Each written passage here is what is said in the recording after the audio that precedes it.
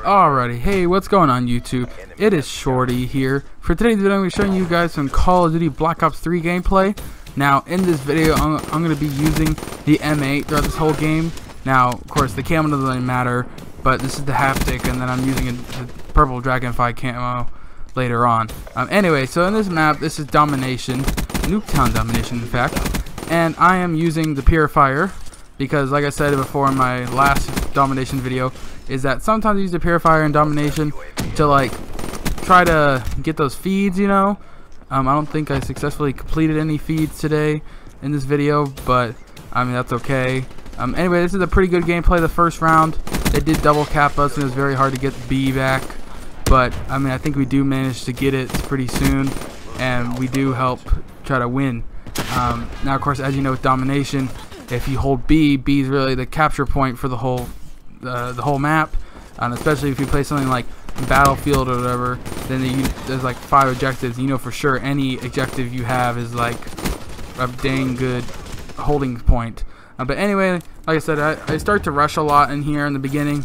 That's right, it gets me killed a lot, but you know later on I've been playing more carefully, you know, more smart, just so that way I don't die, because you know dying is never fun. You can't streak up, you can't try to get nukes and stuff, you know. And I know I still haven't gotten a nuke after 3 years, but you know, I did my skills did kind of develop probably around year 2, maybe year 2.5.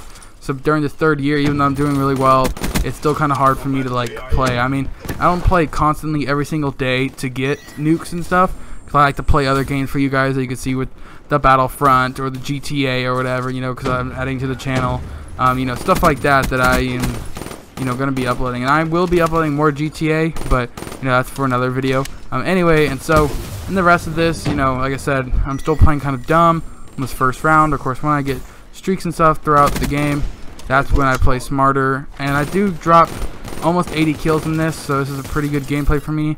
Again, I haven't dropped 100 kills yet, but you know, it's still kind of a goal I'm trying to go for.